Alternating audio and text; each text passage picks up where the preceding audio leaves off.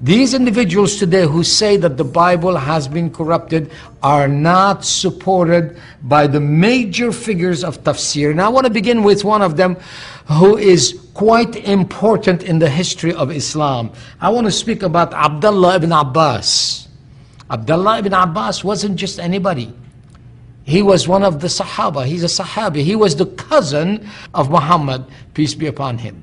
Ibn Abbas said, the word tahrif signifies to change a thing from its original nature, and that there is no man who could corrupt a single word of what proceeded from God, so that the Jews and Christians could corrupt only by misrepresenting the meaning of the words of God. In another book, Ibn Abbas' statement is repeated. They corrupt the word means they alter or change its meaning, yet no one is able to change even a single word from any book of God. The meaning is that they interpret the word wrongly. Ibn Kathir recorded the same statement of Ibn Abbas. As for Allah's book, they are still preserved and cannot be changed.